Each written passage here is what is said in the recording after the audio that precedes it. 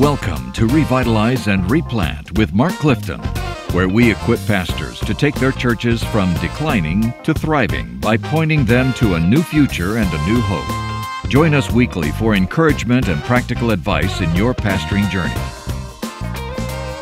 We're back with another episode of Revitalize and Replant with Mark Clifton. And I'm excited about this because this is actually a follow-up to our last episode where we're talking about worship in the context of revitalization. Now, you know, we tend to, I don't know how you define worship, and everybody defines it differently, but there is a worship that seems to lend itself to revitalization, and the approach that we take in our churches, small churches, broken churches, growing churches, churches that are having some conflict. Worship changes in every one of those churches, doesn't it? Well, it does. And I'm Mark, and across from us is Mark Hallock from the Calvary Church in Inglewood. We're here live in person at the New Orleans Baptist Theological Seminary. So glad to have you all with us today. Worship is at the heart of church revitalization. It is not making changes for the purpose of trying to make changes. It's to get your people, to get the people of God, to love Jesus more, to be able to follow His plan for their church, and they will follow Him to the degree that they love Him. That's right. Rather than they love the church as they know it. And you get them to love Him more through worshiping Him. Amen. Authentic Amen. worship, not necessarily what we call worship on Sunday morning. Now, before we move on, ladies and gentlemen, last episode we brought up a song called Touch Not the Glory by my friend Ron Owens. And Ron and Patricia wrote this amazing song, and they have a book called Return to Worship. Yep. And Acoma Press has it out, so you can go to Acoma Press. We'll put a link to it. Yep. You need to read this book.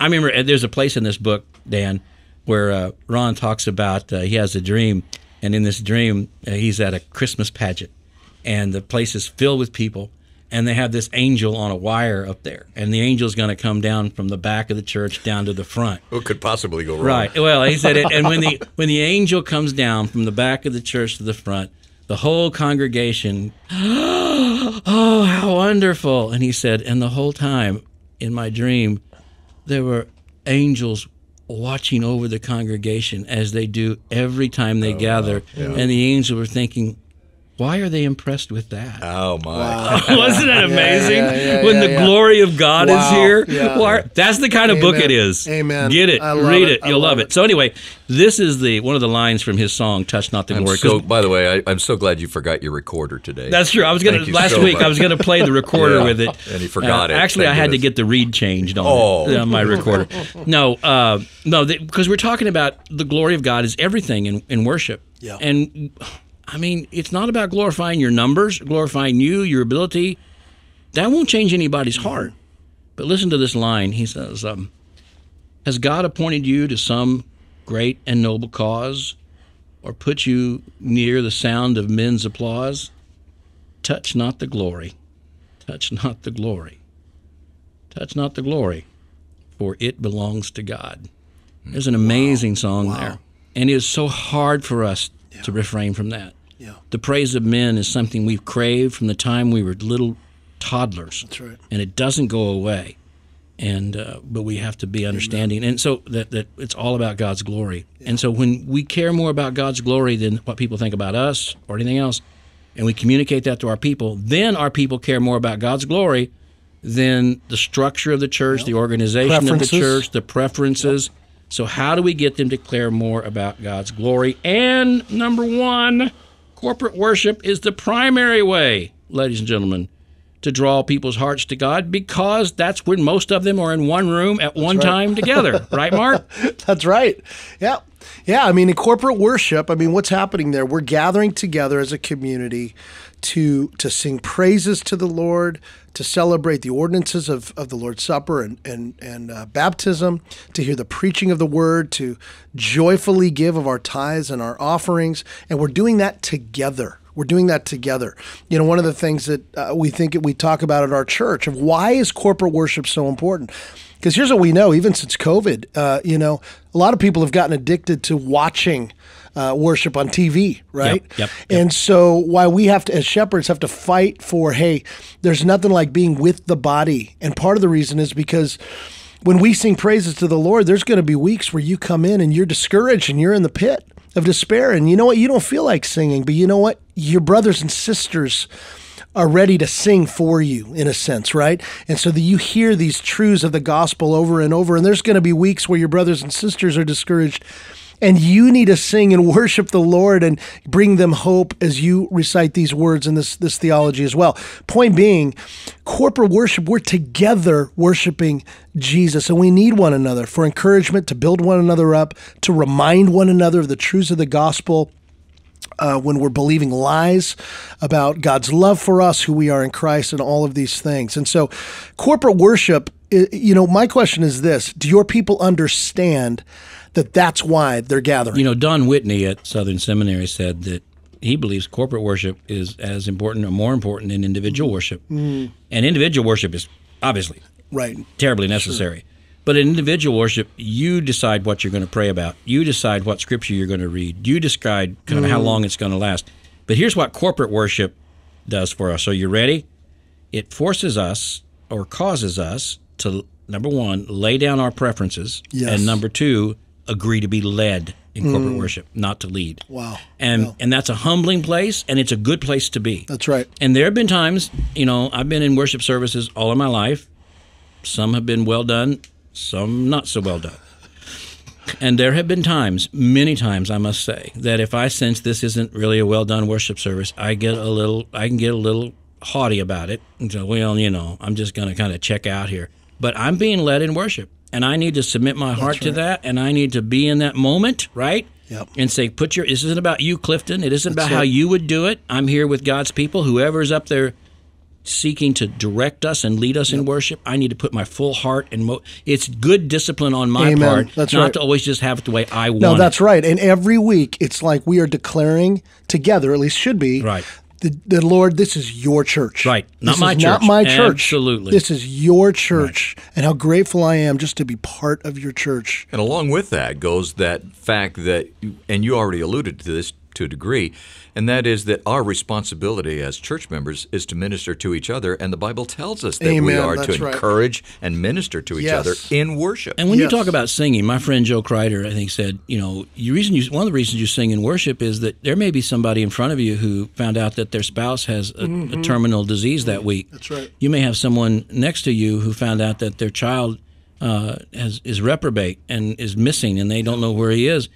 And to hear you sing is an encouragement to them. That's right. And don't lose sight of that. So corporate worship. Now, with that understood, and it helps us lay down our preferences. It helps us be led. It puts us in a group, right? And by the way, I know I'm beating a dead horse here, but sometimes the way our worship centers are set up, where they're basically all dark, and the headlights and the spotlights and all the lighting is only on the stage. Yeah. Tends to make us not look at one another or feel like we're in a group, but that we're at a performance. Boy, that's so true. And I don't particularly think that's good. No. I don't. I walk in, and if I can't see people around me, and if my focus is, I like going to a church where there's light. Amen. And I can see people, and we can see one another. I realize you can't control the environment for video and all that stuff, but again, we need to know we're there together. We're not there to watch something. That's exactly We're there right. to be It's part not a of performance, something. and that's why. And I would say, I think Mark Dever, 9 Marks, this is one of the great things they've reminded us of, is the congregation leads. Yes. Not some dude up front who's okay. We're going to get there. Okay, we'll Number get there. one, I want to say this: structure in worship matters. Yes, structure matters. And why does structure matter? Well, number one, if you've got unchurched or new people coming to your worship service, if you've got a structured worship service written out, they immediately feel more comfortable about the church service because they know what's happening. They know what's coming next. Otherwise, they're sitting there going, well, people around here know what's happening next, but I don't know what's happening next. So it lowers their anxiety a little bit, but it also tells your members this is a structure. This is not just haphazard. And we're not taking the Holy Spirit out of it. Right. Don't give me that. But we're saying these are things that matter to us, and these are why we're doing them. Yes. And in your structured worship, you should have structured prayer time, a prayer for our heart to hear the gospel, a prayer of confession. You should have structured scripture read. You should have some planning and thought into this. Yeah. I think that's really important. And it says we're going somewhere. It does. It says we're going from this point and getting to this point. Yep. And it begins with, Mark Hallock, a call to worship. So what we do at Little Linwood, I shouldn't say Little Linwood, Linwood. But what we do at our normative sized church in Linwood, usually Howie, our pastor, will get up there and he'll give the housekeeping, right? You got to say, hey, we welcome you here today. Glad you're here. We have Wednesday night. We're going to have this Bible study, and the youth are doing this on Thursday night. And don't forget about our community event coming up on Friday. And thank you for being here. And then he sits down for a full minute of silence. This is a little country church, right? Yeah. I'm not talking a high church place here. Yeah.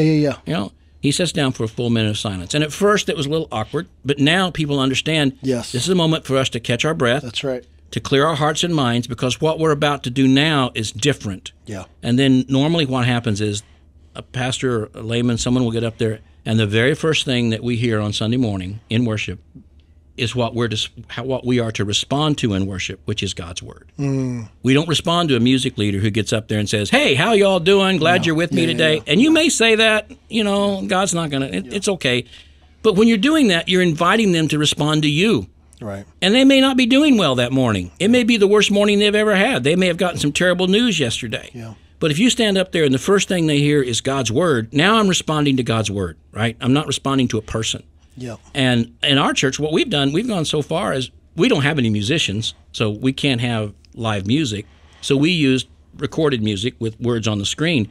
But I have a young man who gets up every Sunday morning, and he stands down on the floor. He doesn't stand up on the platform with a microphone. And before we sing, he will read a scripture that goes with that song, and he'll explain how we're responding to God's word as we sing this song. So the congregation is leading the worship, not an individual. Yeah, that's right. That's right. Structured worship with that. Can I say one thing about that too? Keep talking. I just think, because I think what you're saying is so important. And, you know, I went on sabbatical a few years ago and was blessed to visit a number of different churches, right? So as a pastor, you never get to go worship in other places. And it was a joy to do that. But one of the things that I noticed in many of our Southern Baptist churches is, especially depending on the age, there must have been a time period where the worship leader is almost like an MC. It's kind of painful. Do you know what I mean? Yeah. And kind of cracking. How's everybody? You know, you sing better when you smile. You know, and it's like my kids are looking at me like, Dad, what is happening right now? You know what I'm saying?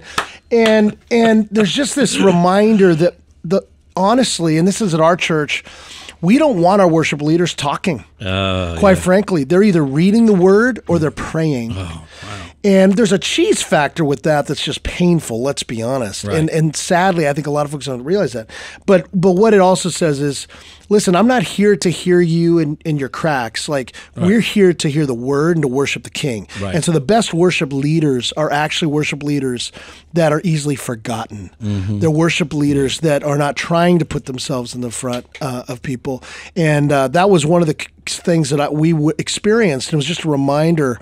And I would say this for you all who are revitalizing churches, that might be something that has been part of the history a long time. And it might take a while to change it. Yep. And you may need to lovingly begin talking about that. But again, I think this emphasis on the glory of God, the focus of God, us becoming less so that he can become more, will help create an environment where hopefully in time that kind of worship leading is not a mark of what you're trying to do. And get a copy of Ron's book, Return to Worship. Read it. Let your folks read it. Go through it together. Help them refocus on worship is. And what you're wanting to do in worship and revitalization, listen to me.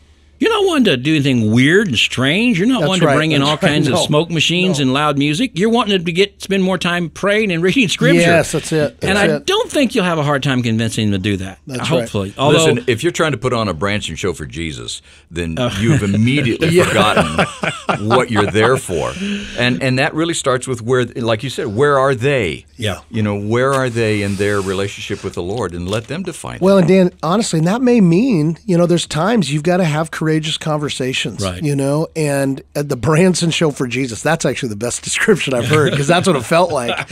And just realizing, listen, I love you, but we want to make sure Jesus is the hero of this and not any person. I was at a church one time where the music leader, he said, now before we conclude our song service today, we're going to do something you've never done before. We're going to sing a hymn backwards. So get ready. We're going to sing a hymn backwards. And he mentioned that between every song. And we got to the hymn and we sang it, the 5-verse, then the 4-verse, then the 3-verse, then the 2-verse. And he said, see, we sang a hymn backwards. Cheese ball, man. It's the worst. And I thought, man, that took me right to the throne of glory right there. And I'll the other never thing forget is, that I know moment. there's so much to say on this, but the weight People need weight in worship. We need to bring weight back. This isn't a stand-up comedy routine. This is the weight of the glory of God. Well, that brings us to this next point, and that is the focus is for prayer and scripture reading. Because that sets the foundation, does it not? Yes. That's even, in my opinion, I'm not saying it's more important than the music, but structurally, it sets the groundwork for what the music is going to be If like. you spend more time making announcements than prayer, you got a problem in your church. By the way, don't make announcements that often. People don't listen to that many anyway. Keep them simple. Simple, 2 or 3. We say 3 max. Yeah. And do you do that before the service starts or in the service? The way we do it, so we have an opening song. Now in Colorado, I mean, people are coming in 20 minutes late. Are your best people. It's just how it is. So we do an opening song, a joyful song. People are coming in. Then we do announcements. And then very similar to what Clifton said, we kind of move in then to a time of more focus. Okay, we're here now. Right. And let's get focused and let's move forward. Right. So, So, man, you got to be careful about announcements. And then they don't need to be silly. They don't need to be funny. You don't need. And again, if you spend more time in announcements than prayer, you got a problem. And you know how many times I go to a Southern Baptist church, and the only scripture I hear is before the sermon. I go, what in the world? Yeah. Why don't we read public scripture together? We had a church replant, and the new church came in, and they were very much a part of this, reading scripture. And so they were reading 2 and 3 scriptures. And one of the older members texted me, or emailed me rather, and she said, do most churches read this much scripture on Sunday morning? I think it's a bit much. I mean, that's exactly, because she'd never done that before. Let me ask you this, because you guys are older than me. You're old Southern Baptist. Yes. Is that traditionally, I mean, like, because again, in my generation, that's not strange, right? But I'm in a Baptist that say things like, this feels Anglican, or this feels Presbyterian. We did not Do you know what I mean? Yeah, we did not. We did have, and I've done something at this church I'm revitalizing, or I shouldn't say revitalizing, I'm sorry. Church where I'm serving in a revitalizing component at Spring Valley. I've done something recently. I've had him pull up the hymnal, and in the back of the hymnal do responsive readings. Yeah, and but do it as a responsive as opposed to irresponsive. That's true. Don't be irresponsive reading. So we used to do responsive readings. Yeah, okay. But you're right. We were so afraid of being liturgical and all that kind of stuff, and high church, right, and all of that.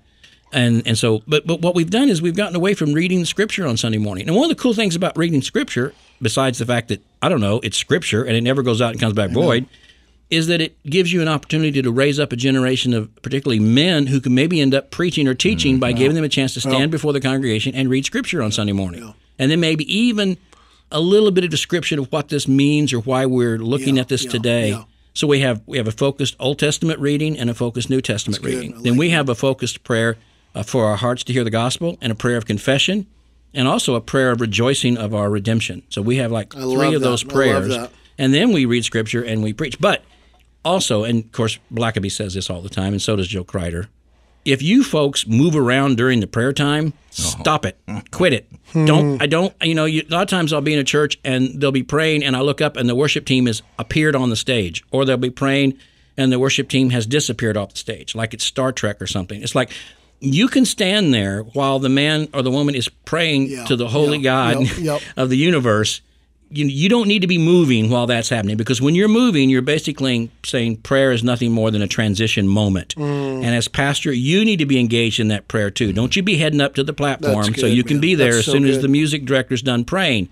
You all stand still and you engage in that prayer. Don't use it as a transition. By the way, one of the things that I've learned is that in my worship structure is let there be dead space between those two events. Right. Yes. That says that what's coming up is important. Yes. So, and another thing about responsive readings, one of the things that I found really, really works well is if you've got the right people that can do this, have a little bit of music under that responsive reading. True. That's true. Don't do it all the time. Right. Well, it's one of the things that's so, I got to say this, like, and again, if there's listeners that are doing this, that's great. I mean, these are secondary matters. Right. But the whole idea of a bumper video in worship, right? So like, it's like you can't have any space, so we got to have a cool bumper video. Right. And that's exactly what you're saying, Dan. I'm like, man, get rid of the bumper video. That's what you call Holy Spirit time, right? That's there. right. Let the Spirit, they do not need to be entertained during bumper time. I always think that, are these a bunch of radio people? Because you can't stand dead air if you're a radio person. It's like, we got to have somebody talking, somebody doing something. I was a radio guy, in college and high school, and I was pastoring a church up in rural North Missouri, and as a college student, and I was doing radio, 6 days a week.